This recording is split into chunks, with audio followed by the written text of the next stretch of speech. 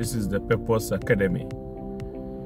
If we say the school bus or the school car is just like the one in front of me, you see at the left hand side here is a yellow sign with a boy and a girl inside.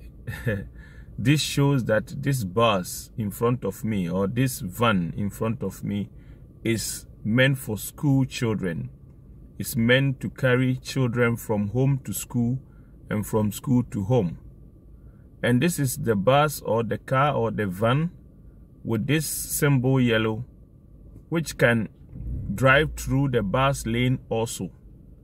If there is a bus lane, it's only this bus that can drive through the bus lane.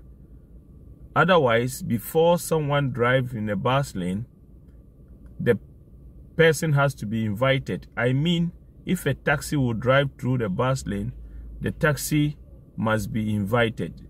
If a bicycle will also drive through the bus lane, it will also be invited by the name written inside the bus lane. So without taxi or without a bicycle name written on the bus lane, taxis and bicycles are not allowed.